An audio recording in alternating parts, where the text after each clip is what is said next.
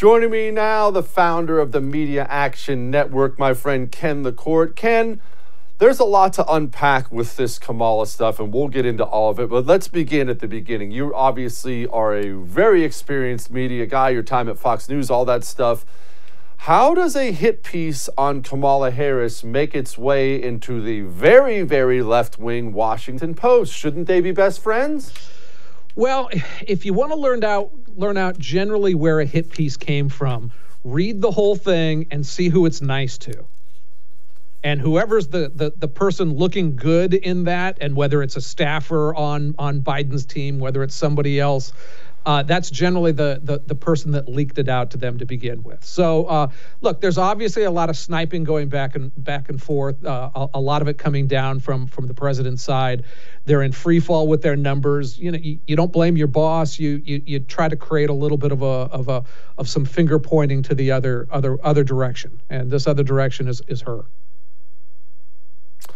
Okay, now let's focus on her, Ken. I obviously, all jokes aside, and I do enjoy my Kamala jokes, in all seriousness, she's always come off to me, which is very odd for a politician, as being extremely uncomfortable with who she is. Just seems like a very nervous, unsettled person, while at the same time being a wildly ambitious person.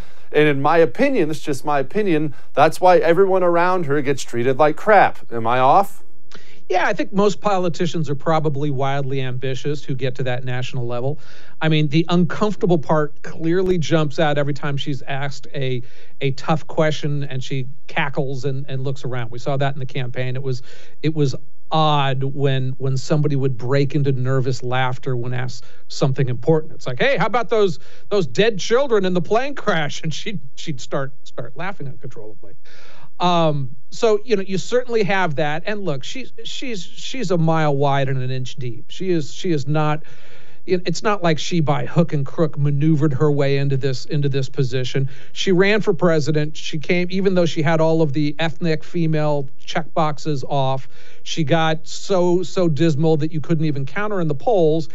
And the Biden team at one point got themselves into the position where they felt that they had to nominate a woman of color. She was their least offensive choice. I mean, I don't want to act like she's Zelig kind of shooting up there, but I lived in California almost my entire life, and she's had amongst the lowest, I mean, you know, up until she ran for office, had she walked around, even though she'd held until she ran for president, even though she'd held major positions, most people wouldn't have recognized her. She wasn't a major force in California. Ken, okay, now I hate identity politics. Everyone knows this. I think Republicans fall into this trap now too, and I despise it. How do we target Hispanics, or how do we target women? I despise it on a visceral level. But I'm also not naive. I understand for the Democratic Party, at least, it has been successful on some level. So that Joe Biden call to have to pick a woman, and a black woman, it all looks ridiculous now because Kamala Harris is, well, terrible.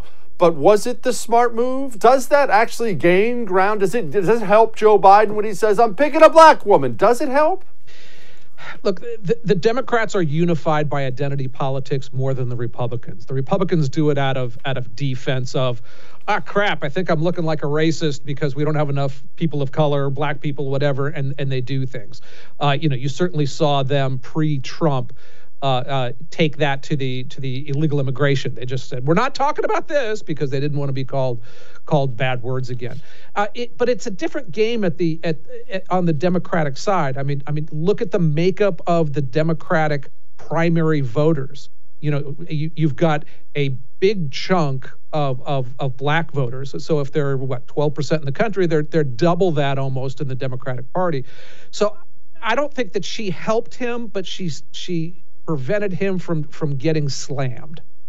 In the sense that, I mean, look, Kamala Harris doesn't really scream out. I mean, you know, she's a female and some mishmash of American style mutt of her background.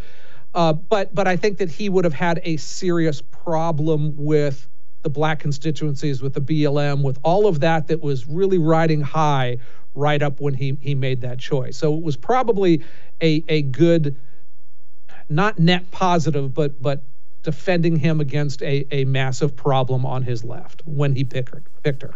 Plus, she's so unpopular. She's like, she's like an insurance policy for him. I mean, there are Christian hardcore conservatives who are praying that Joe Biden stays healthy.